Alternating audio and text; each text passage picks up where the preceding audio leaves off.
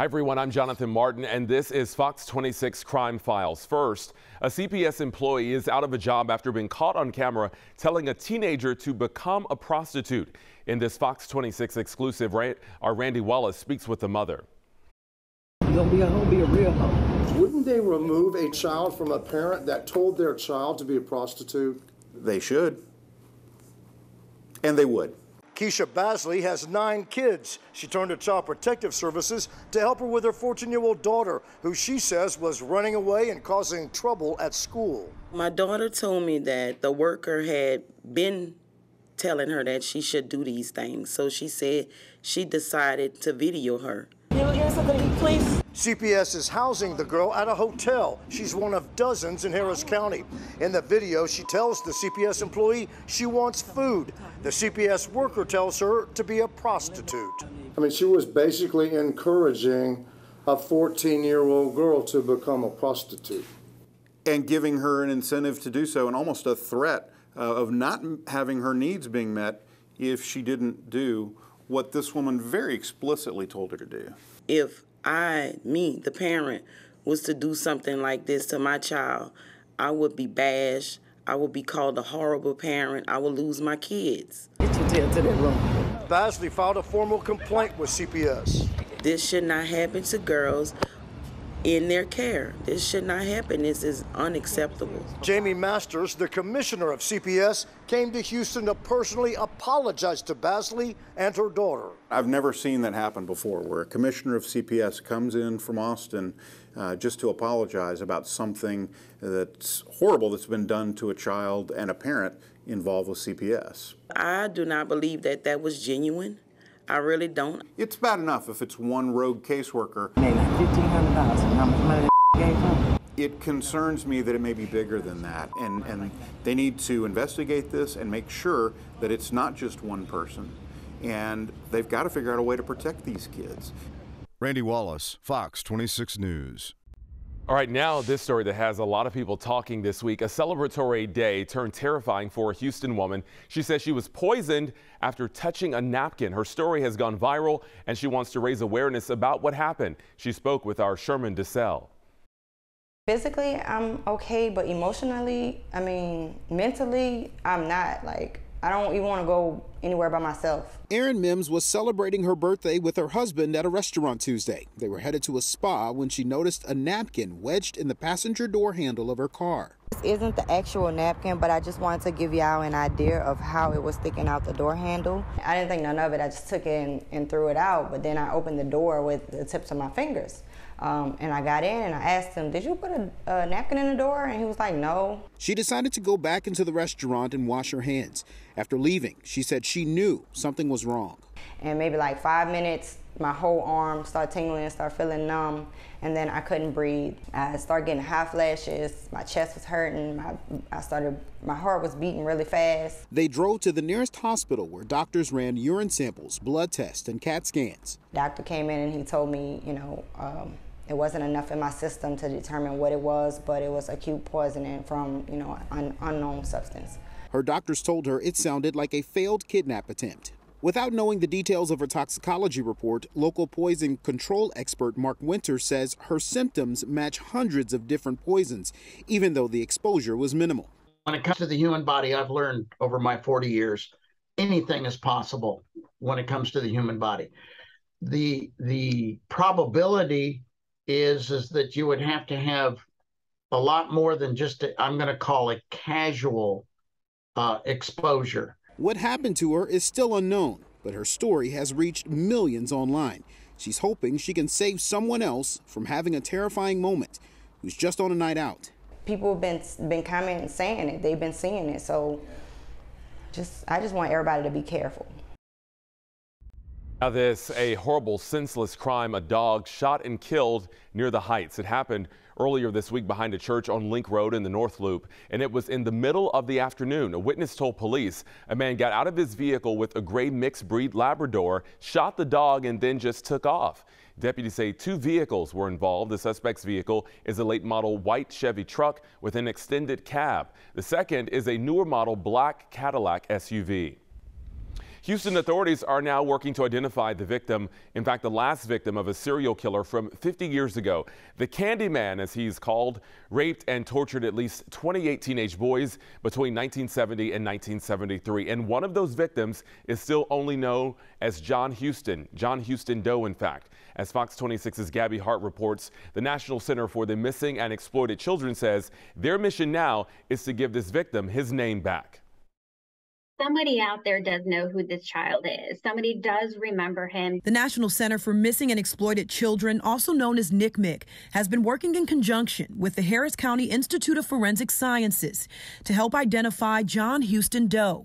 Doe is the last unknown victim of Dean Arnold Quarles, a serial killer who became known as the Candyman. With the help of two accomplices, Quarles lured, tortured, and murdered 28 young males in the Houston area. Carol Schweitzer with the Forensic Services Unit for NCMEC says a few years ago, their agency assisted in exhuming the remains of John Houston Doe in order to use new technology and forensics in the hope of finally identifying him. New technology, new forensics onto this case that weren't available when he was first found. Authorities found his skeletal remains in Houston on August 9th of 1973. Experts say he may have been dead for 12 months before being discovered. It's that new modern-day technology that made this sketch and clay composite showing what the victim may have looked like possible. Returning the name to this victim absolutely matters. Examiners found that the victim was possibly white and Hispanic with brown hair. He may have suffered from spina bifida, which could have affected the way he walked, but it's also possible that he had no noticeable symptoms. He was found wearing multicolored striped swimming trunks and a long-sleeve khaki-colored T-shirt. How can we get more public engagement, more eyes on the facial reconstruction to help develop those leads? Schweitzer says no matter how much time has passed, with the help of the public, there's still a chance of identifying this victim, and she's seen it done before. Friends, possibly siblings, cousins that are still alive, that still remember him. A robbery suspect was caught here on camera getting angry with a convenience store clerk. This happened last month on Alder Drive near the Southwest Freeway. Police say the man really got angry when the clerk refused to give him change because he had brought in a fake bill just the day before. Police say he threatened to send gang members to hurt her if she did not cooperate. You see, the man was insistent. He got away with money there from the register. Only on Fox, a Houston woman was viciously attacked while visiting Sri Lanka. An international manhunt is now underway where the suspected attacker named in an arrest warrant. Now, police also tell us he is a social media influencer. Fox 26's Randy Wallace with this exclusive.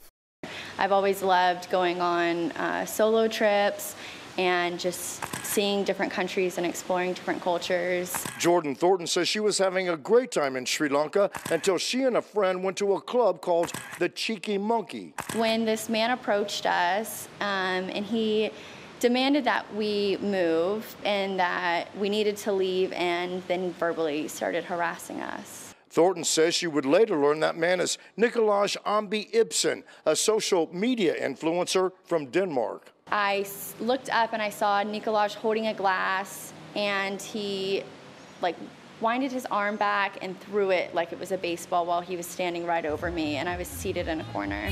Thornton says Ibsen's girlfriend pushed her cell phone out of her hand. Then seconds later, you can hear the glass shattering. Oh my God, oh my God, oh my God, oh my God, oh my God. I was in shock, really. I knew I needed to get the glass out of my mouth, so I just started spitting the glass out and trying to get away from the whole situation. My lip was basically hanging off my face in 3 different areas. And that's when I began to really panic. So I had to go to 3 different hospitals over the span of 7 hours. The second the doctor saw me and I pulled the bag of ice away from my face, she screamed and just told me, no, we can't help you, you need to go to a different hospital. I want to make sure that no one else is going to go through what I went through.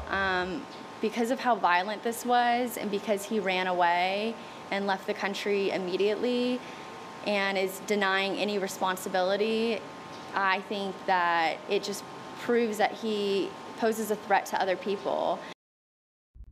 We have some video of the officer-involved shooting that took place late last month in Missouri City. An officer was shot in the face by a robbery suspect, and he was later shot by police. Fox 26's Sherman DeSell is breaking down the video. Here. Caught on body camera, the moment when officers shoot and apprehend a robbery suspect in Missouri City. Police say Missouri City officer Crystal Sepulveda had just been shot by 19-year-old Jeffrey Bundrent Jr. You can hear her partner helping fellow officers find where Bundrent is located. Okay, let me leave. That's my partner. Let me leave. Houston police say two of their own approached the backyard of a home nearby, and a shot was fired by the suspect first. Bundrent was rendered aid and sent to the hospital, but died from his injuries. Missouri City Chief Mike Berezin is thankful for the support they received that night. Department of Public Safety and Fort Bend Sheriff's deputies assisted in the incident. Both on and off duty, and we genuinely care about each other. I'm sure we fuss like every other family from time to time, but certainly times of challenges brings us all together and certainly builds the bonds that we already had. As for Officer Sepulveda, she's recovering after being shot in the face. The road will be long, but she's glad to be with family after fearlessly serving her city. We're praying that she'll have a full recovery, but time will tell if that's going to happen or not. Her spirits remain high. She's just happy to be home with her son and try to get us return to normalcy as much as possible. We also spoke to some local business owners in that community who say that they did what they could earlier this month to raise funds for the injured officer, Crystal Sepulveda. They say that it's the least that they could do after seeing the type of service that those officers give to their city. Sherman DeSell, Fox 26 News. A teen free on bond is accused of ditching his ankle monitor, then taking part in the murder of a 22-year-old man. He is one of more than 180 people allegedly killed by someone free from jail on multiple bonds. Fox 26's Randy Wallace spoke with the victim's mother for his Breaking Bond series. It's very painful. He was one of a kind. Ebony Harris is talking about her oldest out of 7 children, 22-year-old Zatarian Franklin, an aspiring rap artist. This is like my worst nightmare some days. I don't sleep, I don't eat, just knowing that he's not gonna walk through the door and I'm never gonna see him again. 22-year-old Quantavious Duncan, 24-year-old Jacory Hall, and 18-year-old Anthony Bevel are all charged in Franklin's murder. 176th Criminal District Court Judge Nikita Harmon set Bevel's bond for aggravated robbery and aggravated assault at $40,000. He got out on a 5% bond, and that was in March of 2022. This was like 2 months before Harris County passed a new ordinance mandating that it would have been, you had to have 10%. According to court documents, Bevel was ordered to wear an ankle monitor. He failed that miserably. They kept trying to contact him. They didn't respond. The battery was dead, and finally he just took it off, chunked it, destroyed it. When community supervision tried to find Bevel, his mother told them he was gone. So Mom actually returned the ankle monitor that her son had tampered with and removed back to the agency. On June 14th, Bevel and his accomplices allegedly killed Franklin during a robbery at 400 Greens Road. I walked around to his apartment and the police was like, no, get back. And I seen my son laying on the ground. According to reports, they were trying to rob people to raise money to bond another one of their colleagues out. I think that's crazy. It's crazy. Anthony Bevel is now a wanted fugitive. But the bigger question is how many other Anthony Bevels are out there, and we do not know, and we should know. In Houston, they're able to get a bond on murder. It don't matter that they out here taking people's lives. They have bonds. They can get out. If their family want to get them out, they can get them out. I'll never get to see my son. His mama lucky. And that is this week's Fox 26 Crime Files.